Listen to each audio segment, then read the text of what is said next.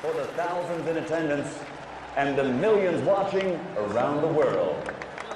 Ladies and gentlemen, let's get ready to rumble!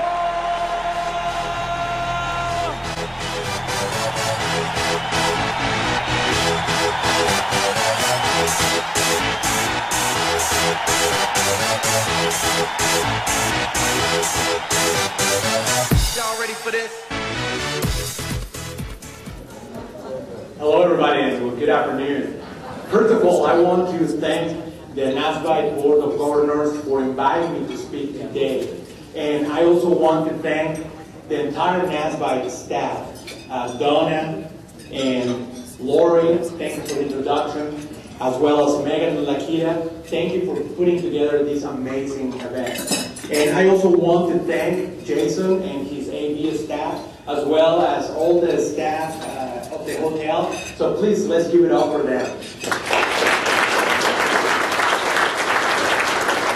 All right, I'm very excited to be here today to share with you some of the do's and don'ts, some of the tools and techniques I use throughout my career in international business development to successfully negotiate 200 plus international agreements. And now as a consultant, I use this information and this counsel to help my clients that are going through these type of negotiations. And they really like it for two reasons. Number one, I call these techniques the negotiation techniques for people that don't like to negotiate, and because they work. So, let's get moving. Are you ready to start? More coffee for everybody. All right, are you ready to start? All right, good stuff. American companies that establish commercial relationships with foreign companies have the potential to access these tremendous benefits. However, gaining these benefits depends on knowing how to negotiate agreements with foreign partners. And for the purpose of this presentation, I'm going to focus on distribution relationships. So, it is critical that exporters know how to negotiate distribution agreements with foreign partners, and that these agreements benefit the exporter and keep the distributors motivated to produce results in the short and in the long term. So, before jumping into the do's and don'ts and the techniques and tools that I want to share with you, let's say something very important, and this is something that I want to mention right at the beginning. Negotiating with international prospects is a lot of fun. They have all kind of negotiating styles, personalities, and agendas. So let me share with you 4 prospect personalities that I came up with just out of from my experience negotiating with prospects from all over the world. So first we have the one that I call the straight shooter. This guy is the ideal prospect because he uses no gimmicks when he's negotiating. He is very straightforward. He doesn't have hidden agendas, and he asks a lot of questions to really figure out whether the opportunity of distributing whatever product he's inquiring about is really a good opportunity for him. So in an ideal world, we will always negotiate with the straight shooter. However, we have the big shot. The big shot is the Donald Trump of international prospects. And from the beginning, he will tell you how many resources he has, how many connections he has, that he is the best potential contact you can have in that country. Without him, probably you will not succeed there. And he is also very emotional, and probably will tell you that not going with him might be a mistake for you. So that's another type of prospect. Next up, we have the yes man. Now, the yes man is almost the opposite to the big shot, because the yes man is going to say pretty much yes to every requirement you mentioned. he is very compliant. You may say, that's great. Not so much. Beware, because this type of prospect, as soon as you start doing business with him, that's where all the questions and the arguments and all the issues arise. Finally, Mr. Smooth. This guy or this prospect is different than the yes man in that he will not say yes to everything that you propose or all the requirements that you bring up to the table, but he will kill you with kindness. He will shower you with compliments. He will be your best friend within the 5 minutes that you're talking with him. So there, different styles, different personalities. On top of that, they all, regardless of what type of prospect you're dealing with, and regardless of where they're from, they will ask up front, probably during the first meeting, for all this.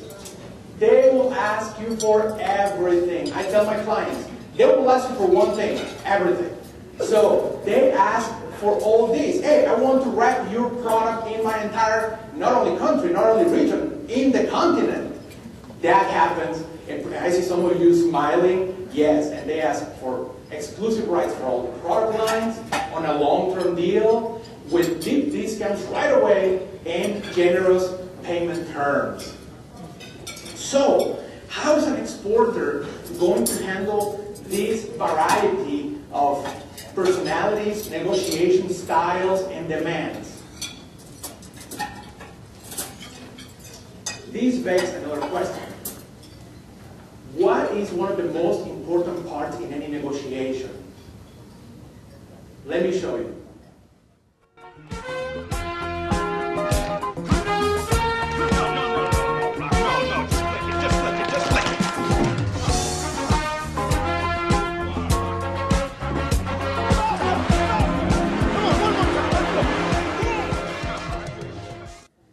All right, preparation. Preparation is critical to the success of any negotiation and very often is overlooked.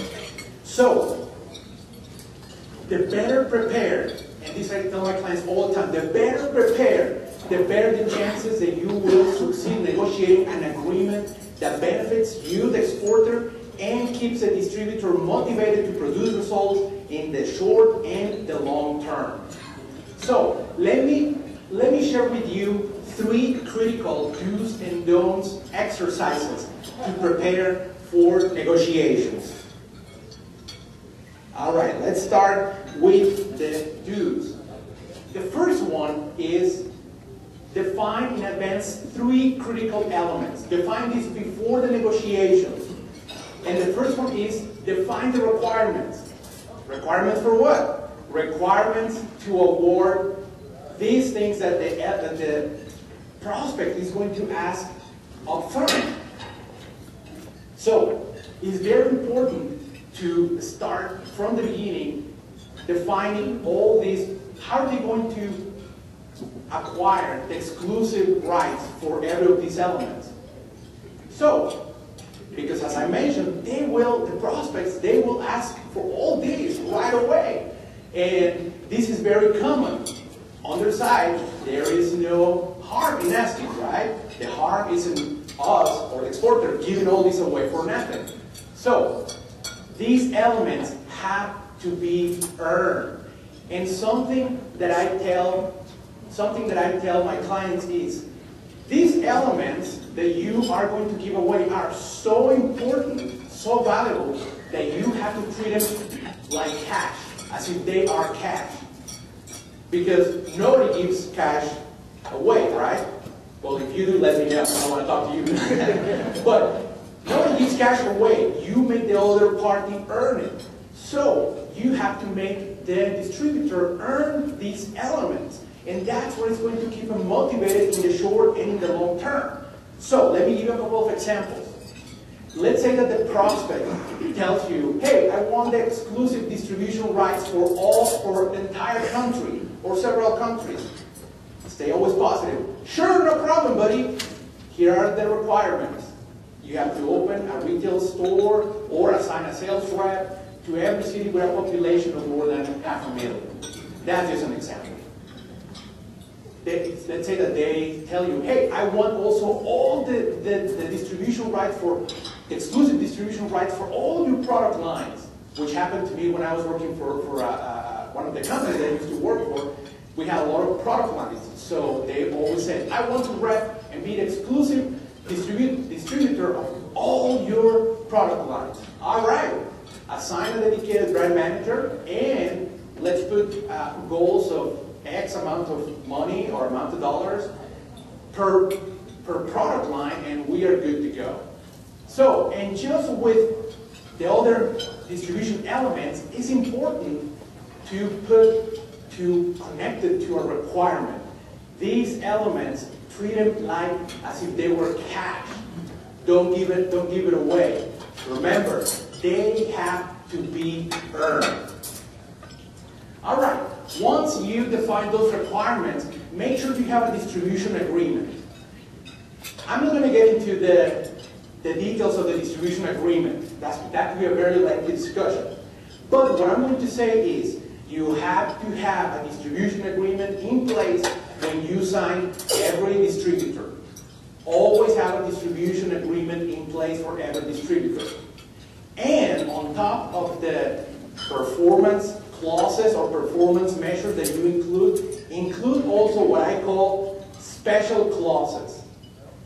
And they take care of some interesting, common, and sometimes hairy issues. For example, I'm going to tell you this scenario, and probably you're going to recognize it. An exporter sets up a distributor, gives the exclusive distribution rights, and the distributor doesn't place an order in 6 months, in 1 year, in 2 years. I heard it when I was in the private sector. I hear it with my clients. Oh, I have 2 or 3 distributors. They have not placed an order yet. One clause, one of the special clauses that I use all the time and work very well is one that I call the first order clause. What does it say? Basically, what it says is, if the distributor doesn't place the first order within 30, 60, or 90 days, you name it, the agreement is void. That gets the distributor cracking right away. It gets them to start producing results in the short term because they don't want to lose the hard-fought distribution agreement that they want. And of course, you talk about this when you are doing the negotiation. All right, selection process.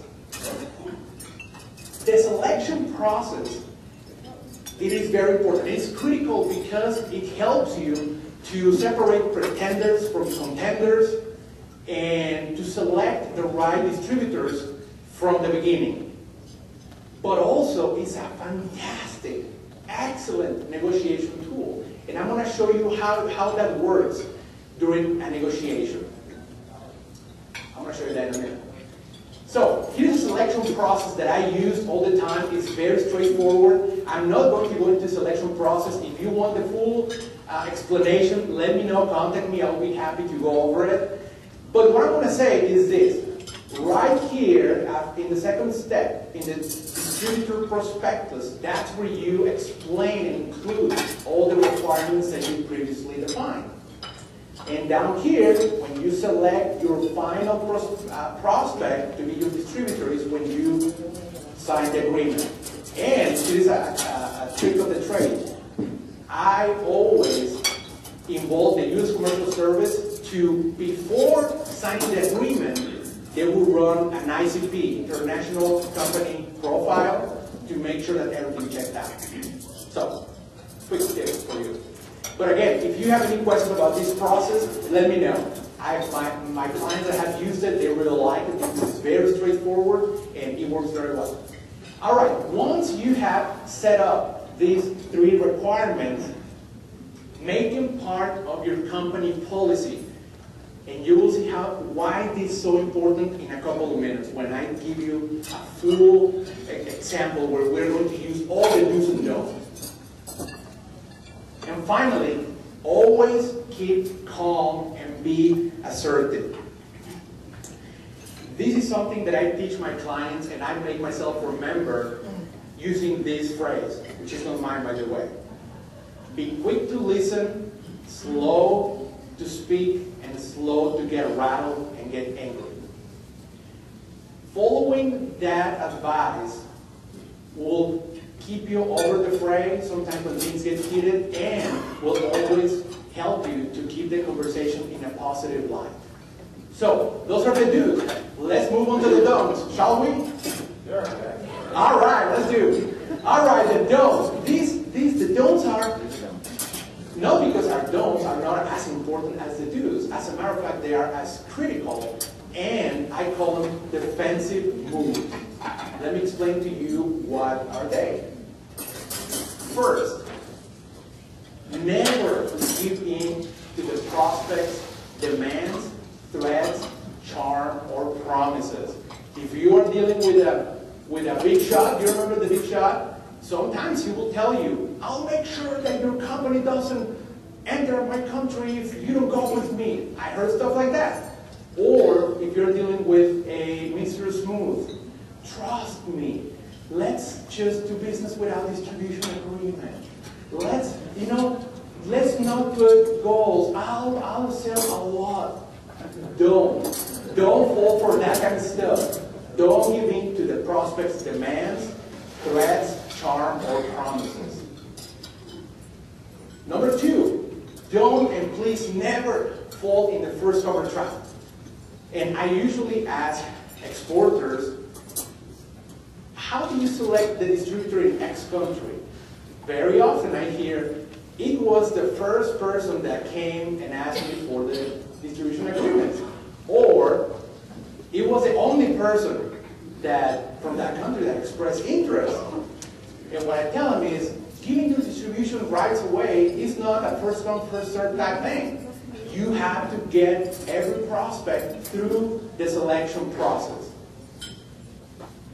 And finally, this is very interesting. Never ever hurry or skip the selection process. Let me give you an example. And what I mean by never hurry or skip the selection process is that sometimes over the phone or face-to-face, a prospect is going to say, forget about the selection process, let's just sign today. I was in Germany at Cologne Mesa. Everybody have been in Cologne at Cologne Mesa? Awesome place to do business. And I was representing one of the companies I was working for.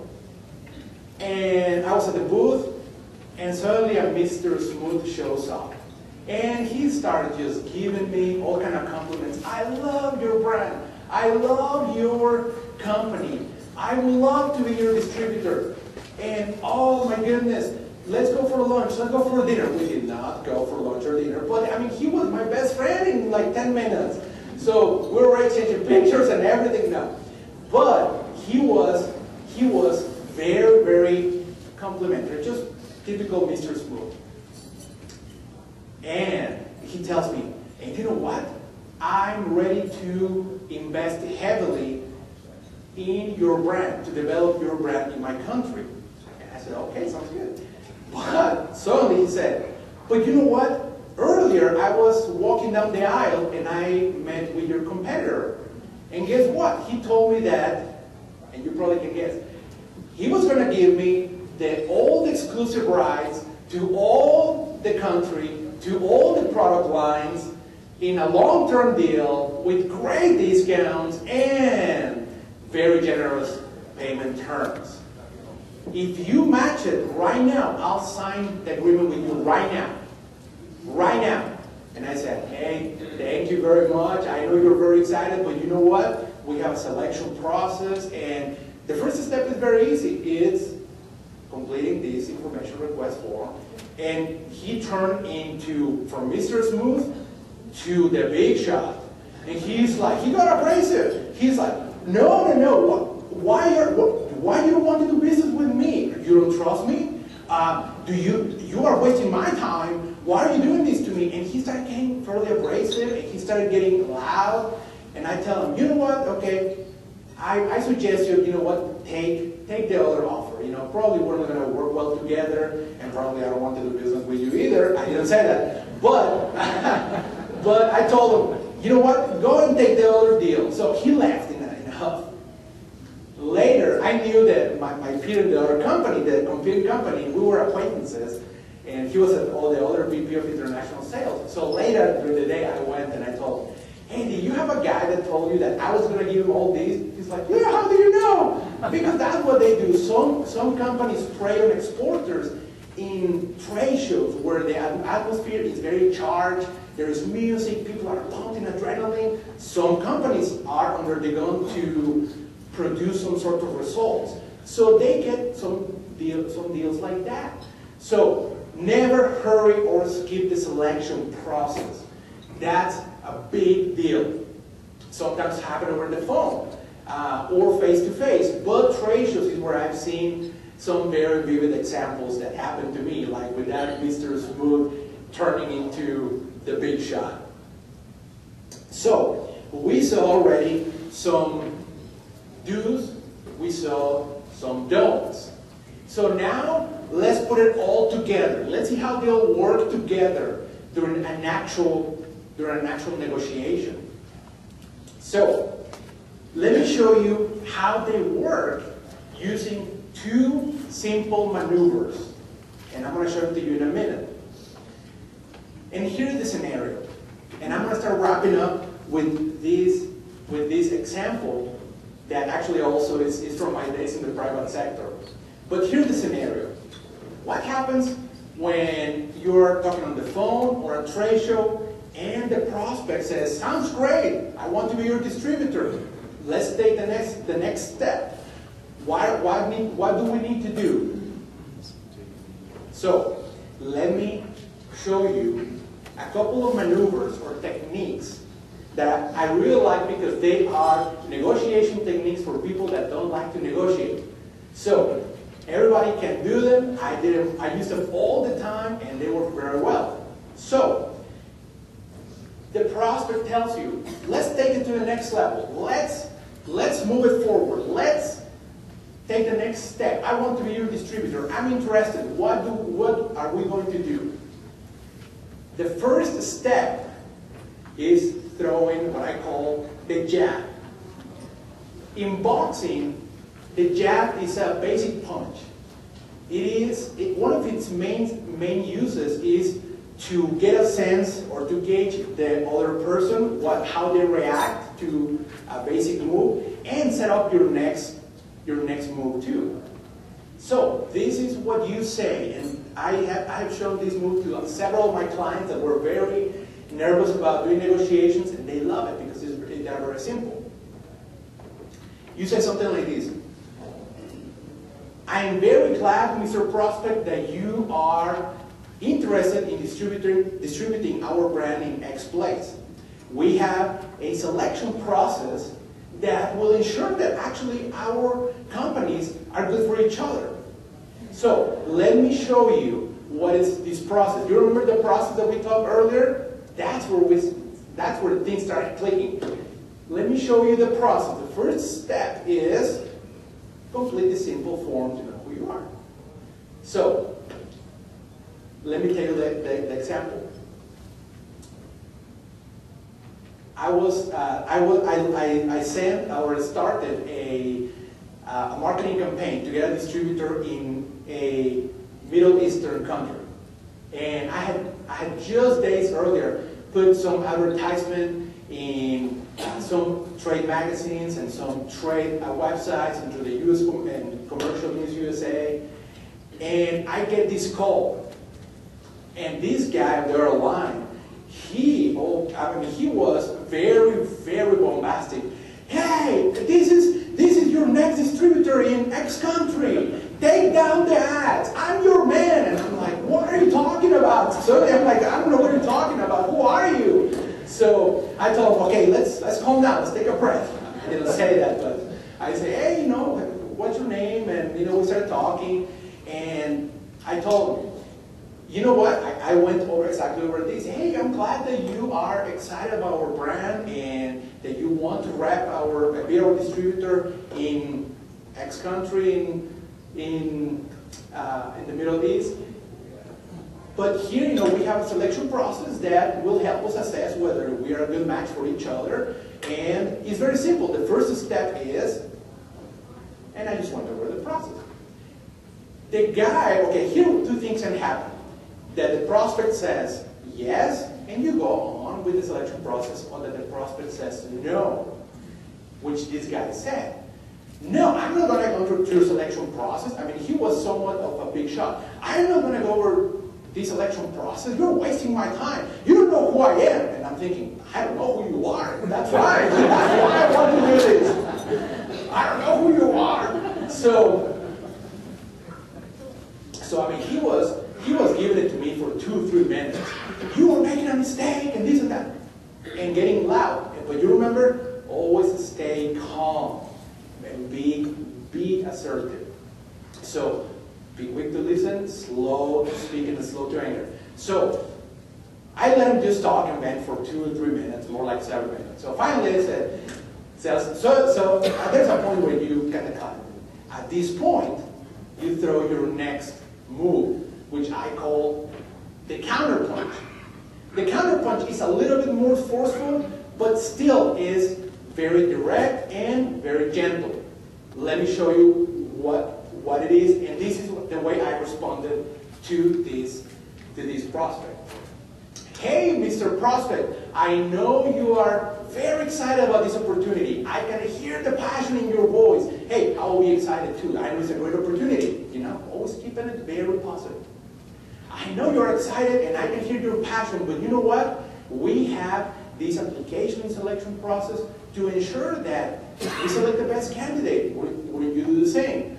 And that our companies actually are good for each other. So, all our distributors have gone through this process. This is not personal. As a matter of fact, it's company policy. You remember we talked about this? This is where it comes into play. Because when you say it is company policy, they back off in the sense that they think, oh, this guy cannot just change it for me. So, and it gives you more authority to say, I cannot do anything. This is company policy. Everybody goes through it. Anyways. So, we can start with the selection process today if you want, which is very simple. The first step is just complete this form. I want to know who you are. I didn't say that. Two things can happen. The prospect can say yes, let's do it, or can say no. If the prospect says no, you end the conversation. Guess what this guy said? After he gave it to me for 7 minutes, I was not counting, but I remember. And he told me everything I was not going to be able to do and how I was going to miss it out. I told him this, and I told him, well, and let's go into the first, or we can go into our selection process, and the first step is, and he said, oh, okay, just like that. And my jaw dropped. I was thinking, I had never had a Mr. Big Shot turning into a straight shooter. Suddenly the guy was okay with it. I'm thinking, maybe he didn't have a good breakfast, maybe he forgot his meds. I don't know what happened here, but okay. So actually we went over the selection process, over the conversation. After that was very good. Sometimes this kind of bombastic and hard attitudes can be just a front and a first salvo just from the other person to see how you react. So the guy actually was really nice. He went through the entire selection process. He actually became a distributor, and he became, with months and a couple of years later, a very successful distributor. And he was always very nice. That's the value of using all the do's and don'ts, of keeping calm, of having a process, of sticking to it and not folding under pressure. 3 do's, 3 don'ts, 2 very simple maneuvers, and 1 really good result. Successful negotiations. So, let me finish with this. By us helping our clients, by helping exporters, by ourselves if we're doing negotiations, by preparing, by working on the do's and don'ts, by putting it into practice through the 2 maneuvers that I just mentioned, exporters and ourselves can jump into the negotiations ring confident that we can succeed. And in no time, our exporters, ourselves, will be in our way to be negotiation champions. Thank you very much.